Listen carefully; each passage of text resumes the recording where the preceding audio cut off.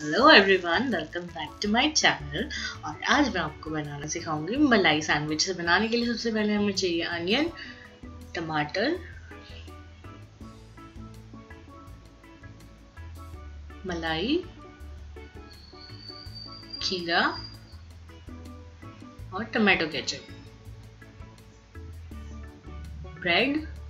सबसे पहले से बनाने के लिए मैं 2 स्लाइसेस लूंगी ब्रेड के। और सबसे पहले क्या करूंगी, एक स्लाइस पे मैं मलाई लगा लूंगी और दूसरे स्लाइस पे मैं टमाटो केचप लगा लूंगी।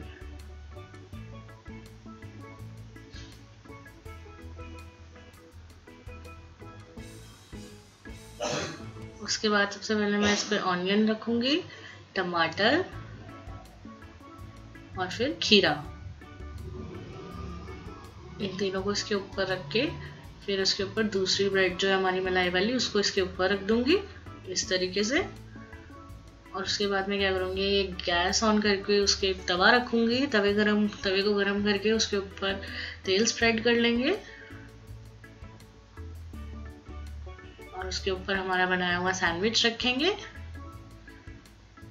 इसके ब्राउन होते ही इसको पलट लेंगे और दूसरी तरफ से भी ब्राउन कर लेंगे। और ये हमारा सैंडविच बनकर तैयार है। अगर आपको मेरी वीडियो पसंद आती है तो मेरे चैनल को सब्सक्राइब करना और मेरी वीडियोस को लाइक देना बिल्कुल ना भूलें। And thanks for watching guys.